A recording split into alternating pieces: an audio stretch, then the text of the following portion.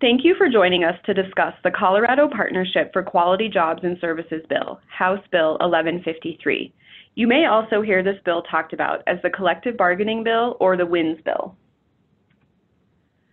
The bill has its foundation in Executive Order D-02807, which authorized partnership agreements between agencies within the governor's purview and employee organizations. Once the executive order was signed, the first step was for each of the 7 occupational groups in the state to hold elections to select the employee organization. Elections were held, and Colorado WINS was selected by employees for each of the 7 occupational groups. The Colorado Partnership for Quality Jobs and Services Bill was introduced in the General Assembly in January 2020 and has made its way out of the House and is on its way to the Senate. While we cannot predict what will happen, early indications are that the bill will pass. The bill recognizes Colorado WINS as a union representing most employees, and we will discuss who they represent shortly. It is key to remember that the bill obligates managers, supervisors, and executives to be neutral with respect to employees joining and participating in union activities or deciding not to do so.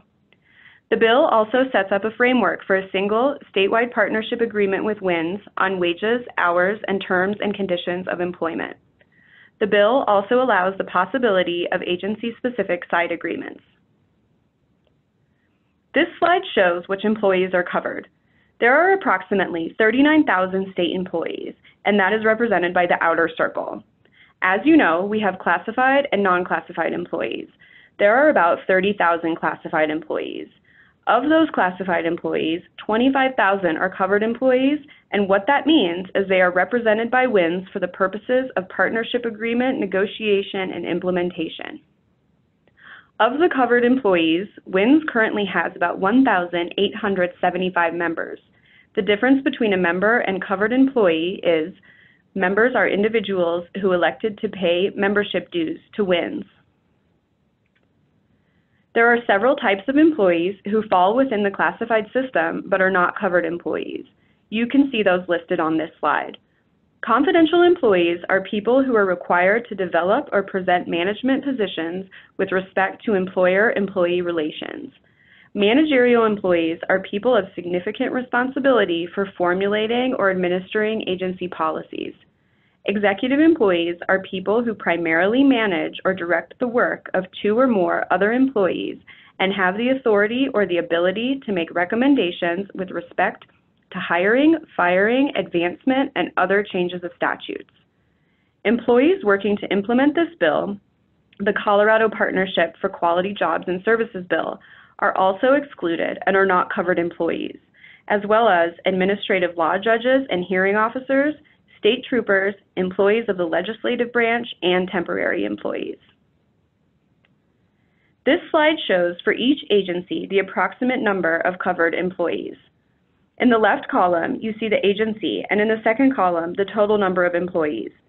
The third column is the number of classified employees within that organization, and the fourth column is an approximation of the total number of covered employees.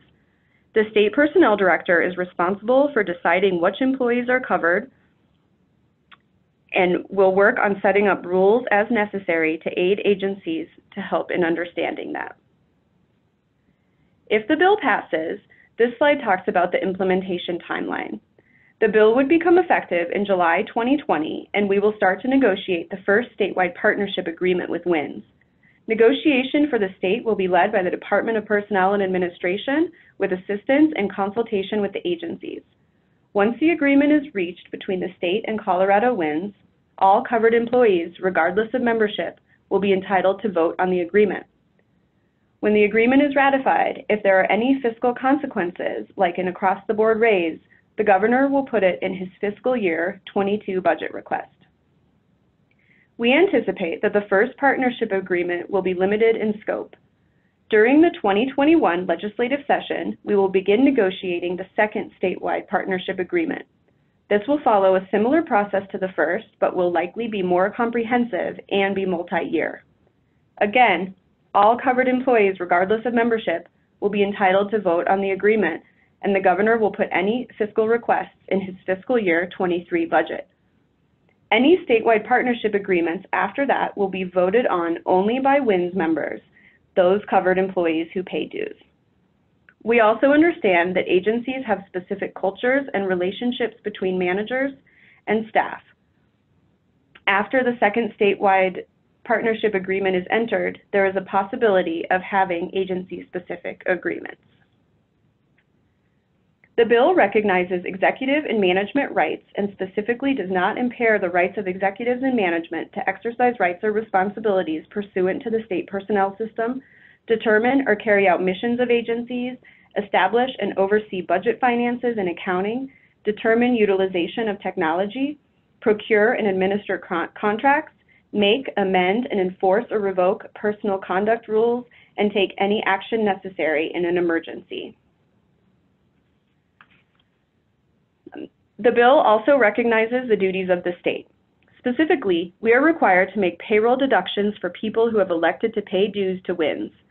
We are also required to provide WINS the home address, phone number, cell number, and personal email address of covered employees, but there will be a process for employees to tell us not to do that.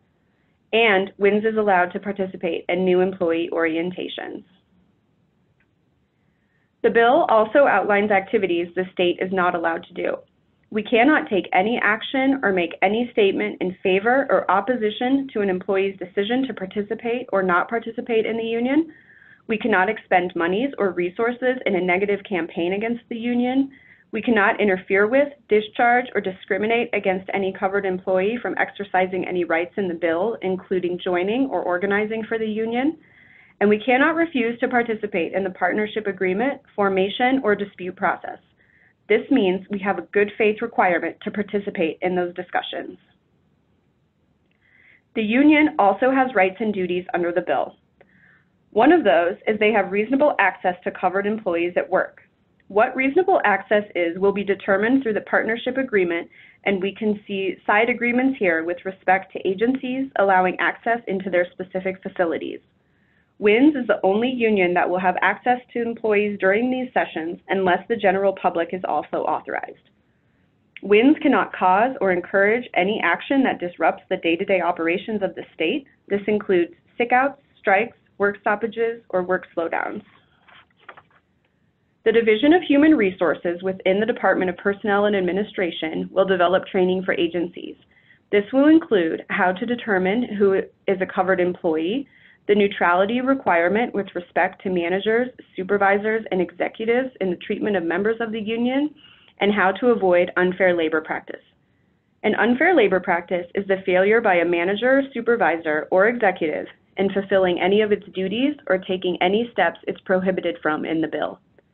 We will be sending out a joint letter between WINS and the Department of Personnel and Administration to all employees explaining the bill. In the meantime, there are 3 agreements concerning payroll deductions, new employee orientations, and employee contact information with respect to people within the governor's purview. The first side agreement concerns payroll deductions. WINS is responsible for maintaining the list of members and providing that list monthly to the state. Agencies will then process that list as they have been doing. Central Payroll will then provide the monthly payment to WINS and a report reflecting which due deductions we have done. If a WINS member no longer wants to be a member or is complaining about dues, it is our responsibility to direct them to WINS, and that is then something WINS will manage.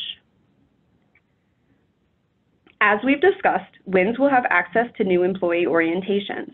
This will be at least 30 minutes during a new employee orientation and cannot be the last session of an orientation.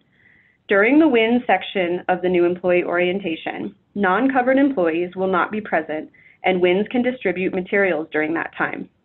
The state will provide the name, job title, department, and work location of newly hired employees to WINS 48 hours in advance of a new employee orientation, and will provide them with notice of any new employee orientations at least 10 days in advance. The Department of Personnel and Administration and WINS will prepare a communication to give to new employees before the WINS session of a new employee orientation. The third side agreement concerns the requirement of the bill that the state provide covered employees' home address, phone number, cell number, and personal email address to WINS. For existing employees, the Department of Personnel and Administration will set up a process and communicate to employees 3 times as to how they can tell us to not provide that information. While we are going through that process, we will not provide any contact information to WINS concerning covered employees. For new employees, they will receive instructions on how to tell the state not to provide that information in new employee orientation, and all employees at any time can direct the state to not provide that information to WINS. Thank you for taking the time to learn about the Colorado Partnership for Quality Jobs and Services Bill. If you have any questions, please reach out to your agency HR team. Thank you for your time.